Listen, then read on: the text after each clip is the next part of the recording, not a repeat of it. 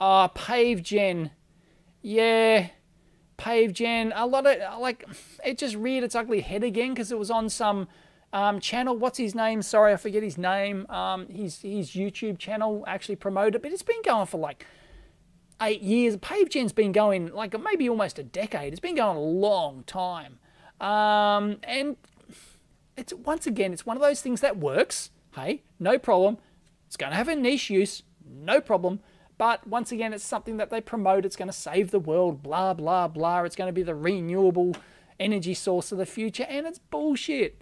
It's just, it's not going to, I'm thinking if I do a video on that, I had a look at it last night after everyone tweeted it to me, and I looked at a few things. I took down a few links and notes. And it just does not. This is the approach I was thinking I might take if I did a video on it, is that I would simply get data wherever possible to, you know, how much energy this can produce, and simply compare it what amount of solar panels on the roof of the building or whatever it's in or wherever would produce the same amount of energy and store it in a bag. Because this one, Pavegen, I believe, stores it as well. Well, it has to, you know, you can't just rely on people's feet and stuff like that. So yeah, it's too intermittent. So it stores it in a battery storage bank, right? I don't know if it's per tile or whether or not there's a central thing. I don't know. Doesn't matter. But the amount, I think I was just going to compare it simply with the amount of solar panels, and you'll probably find that a whole dance floor. I found some data for a dance floor, right, of these generating tiles, right? And I was going to redo the calcs and everything to verify, but it sounded pretty good.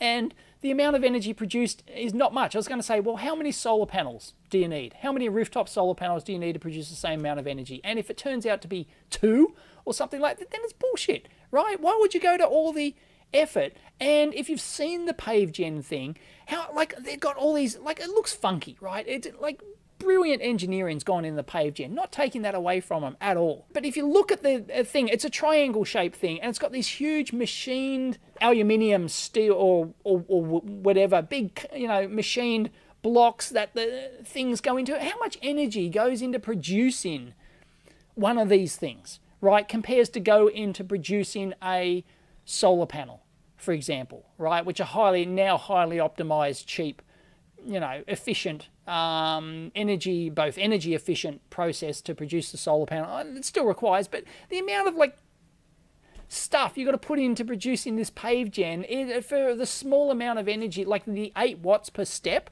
or something, and that's the instantaneous power. That's not the energy, you know, over time, and it's just no, it's niche only, always ever will be. So yeah, I could, like, I'm absolutely sure that would be the result when I go in and do all the proper calculations. I'm pretty sure